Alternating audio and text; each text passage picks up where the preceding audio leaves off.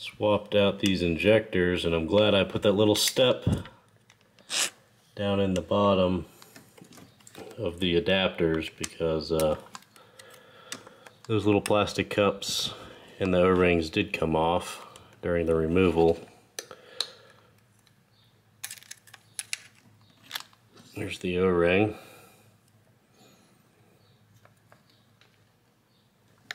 It's really hard to get the light, the camera, and this tool in there. But you can see what I'm trying to do, maybe. Come out a lot easier without the camera. There's that little cap. I got that side swapped out for the Denso injector, so let me finish up this side and maybe actually try to start this car. I just got done swapping out all the injectors, which was not fun, because once everything had gas on it, it was hard to get the O-rings back in the rails. Even with putting oil on it, they just did not want to go together as well with the gasoline residue, I guess. But I finally got it and checked that there's no leaks and it's holding pressure. So I guess now I'll try to start it again after I dry off all the gasoline that's on the intake manifold. Since apparently now the starter is bad, since last time I tried to start it with the bad injectors, I put the new injectors in and tried to start the car, and it turned over real slow, almost like the battery is dead. So I let the charger sit on it for a while, and it still kind of just cranked the same way. And I even put really big jumper cables to a extra battery I got. I have these, I think they're double lock cables. I've started cars that didn't even have batteries with them before, and I hooked those jumper cables up to this marine battery on top of the charger and the car's battery, and it still cranked the same, just real slow, barely turning over. It did actually start for about 2 seconds. It ran and then died, but I can't get it to crank again. I even tried hooking this battery directly to the terminals, but there's some smoke coming from the starter, so I guess it's done. The car does have 215,000 on it, I think, so I guess it's time. I won't be too angry about it. So I put the car up in the air. I found a forum saying that if you turn the wheels all the way to the left, it's not too bad to get to, and it looks doable. But I also noticed the exhaust was not in great shape. I don't have my light with me, but I'm not gonna be able to see anything. Yeah, it looked a lot easier without the exhaust in the way. And believe it or not, the 2 bolts that hold the exhaust to the exhaust manifold just came right out. Probably because I have a small valve cover leak and it's been dripping oil on the exhaust. But I was able to get those bolts out easy enough, so I went ahead and tried taking the bolts out of the kind of intermediate pipe. They came out, but the rear section and the front section wouldn't separate. So yeah, these 2 bolts came right out, and I went ahead and just cut these wires because I have to replace this oxygen sensor with my own wideband. This is the catalytic converter. It doesn't look plugged up from this end, so that's good. And then, if anybody knows, please share the information. I think that's another catalytic converter. And this is the joint I couldn't get to separate. I tried hitting it with a hammer, which probably did more damage than good. This one separated. This one's different. I'm not sure really what's going on here, why that one's different, but I can't get this to separate, and I'm pretty tired now, so we'll revisit that. Also, I noticed there's a bunch of holes, and the car did have an exhaust smell, especially when sitting stationary. So that is probably where it was coming from. I think there's some other holes kind of underneath the heat shields here.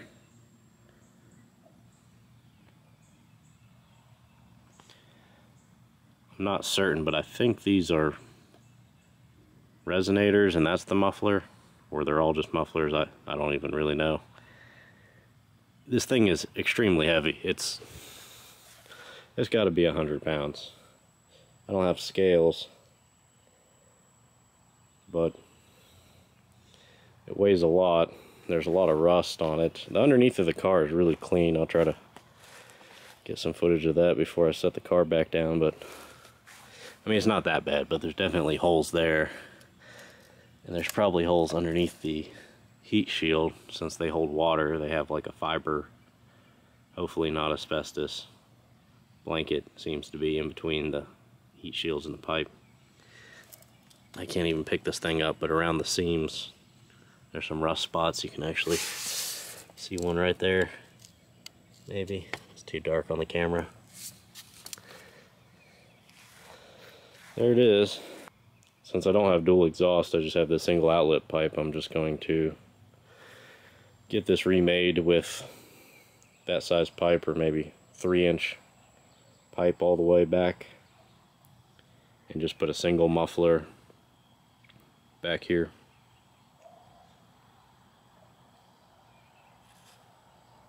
And maybe one day I'll be able to make my own dual exhaust manifolds, but I think for now a large, maybe 3-inch pipe all the way back with less restriction in it will probably help the engine make a little bit more power. I just got the new starter on and I checked that it cranked good. It seems to turn over pretty fast. It did start for like 2 seconds and then died, so see if we can get this started here and actually running.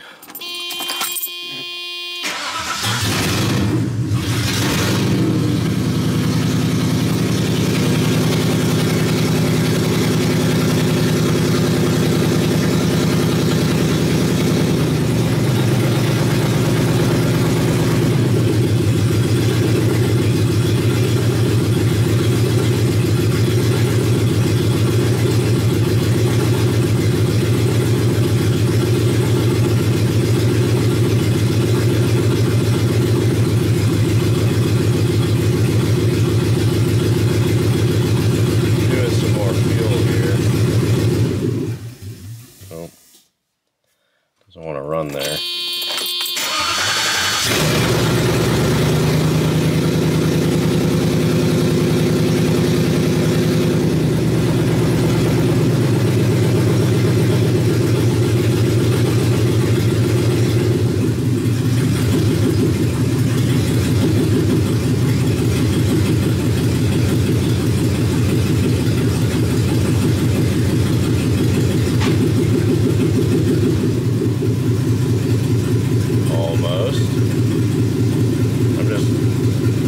Up this area of the fuel map. Really, I should probably be playing with the warm-up enrichment, but I'm just trying to get the thing to idle.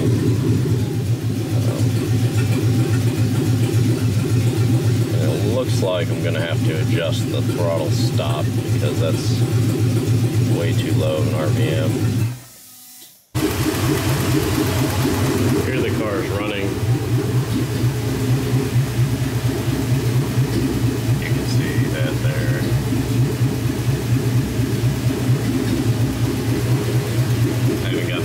Working, which is a little hard to tell, but all I had to do was connect the tack out wire to the microinverter, diagnostic terminal, and everything downstream to the EPL is disconnected.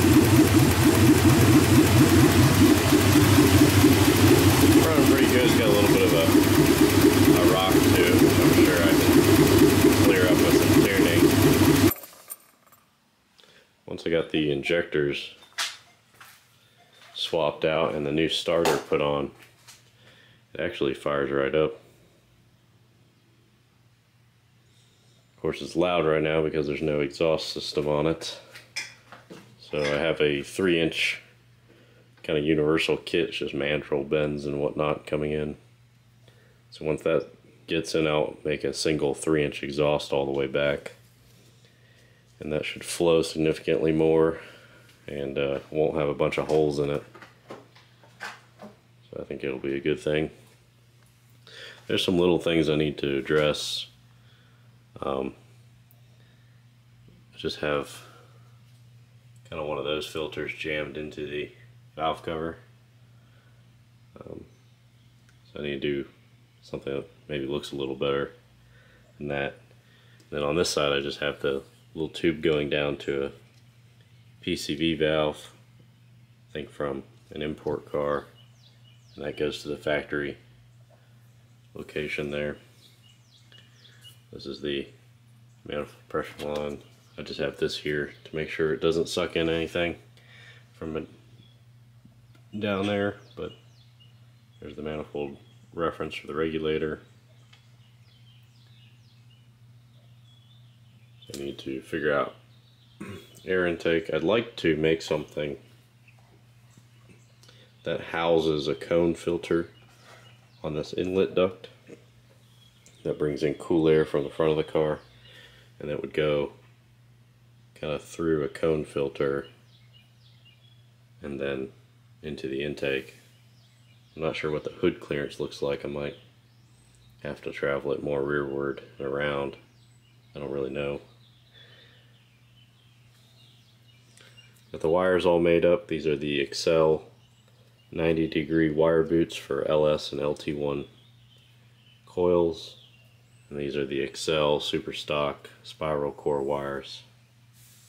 I'm pretty happy with how they turned out. You know, this one's maybe a little long here, but I don't think it's too bad. Actually, I think I could kind of zip tie.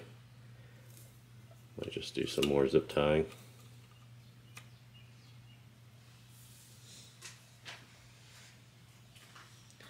That's pretty much it. Need a new bolt here because this was too long. But I'll just kind of keep working on some of the small stuff here, and it's crazy. I go to start it and the injectors are bad. So put a set of remanufactured injectors from a reputable place. I say remanufacture, they just clean and flow test them in it, and then when I go to start it, the starter's bad. So I replaced the starter and now the battery is bad. So it kind of cranks the car, but it's struggling, and I've had it on the charger for a while. So if I hook the jumper cables up to an extra battery, it fires right up.